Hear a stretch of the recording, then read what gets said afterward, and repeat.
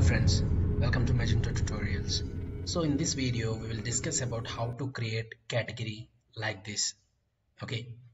Also I will tell you how you can add products under the newly created category. Okay. I want a new category named electronics that will beside of this sale category. So how you can do that? Go to this admin panel. You have to put your username, password, sign in.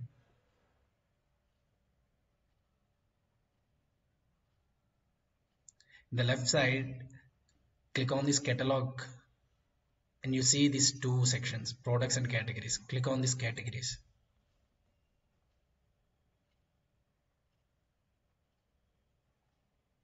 Here you see, so this is the demo categories, right? So beside of the sales category, I want a new category. Further, what you have to do in Magento, this is a default category. Okay, this will not be visible in the front end anywhere. So if you want to create any new category, that should be under this category, in this default category. Okay, so I want to create a new category. For that, I have to click on this default category. This should be redirect. Okay, and click on this add subcategory. Whatever the new category I'm going to create, that will be the subcategory of this default category. Okay, default category, this is the parent one, parent category, and whatever I'm going to create, that is a child category. So what I have to do is I will put some name electronic. So based on these two categories, we can see that electronics category here. Okay, right now we don't need anything. Just click on save.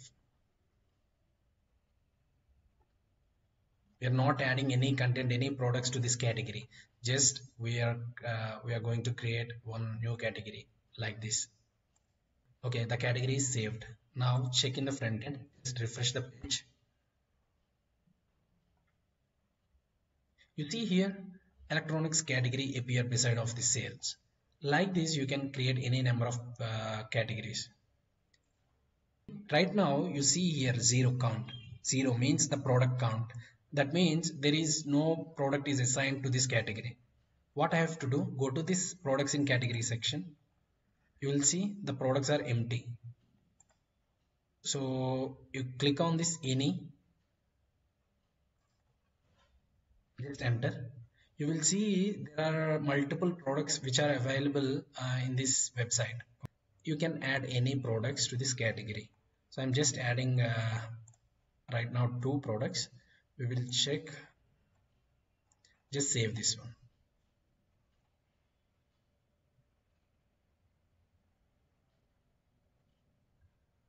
This count will also change because I have added 2 products. You see here there is a count of 2. Okay, I will zoom it. Here you can see the count of the product. This is the count of the products, where you can see in the products in category section. See, if you add multiple products, that count will be appear here. Okay, how many products that will be under this category. Okay, now go to the front end.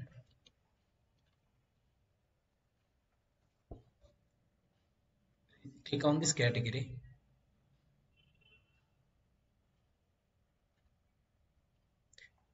See here under this category I have assigned 2 products from this admin.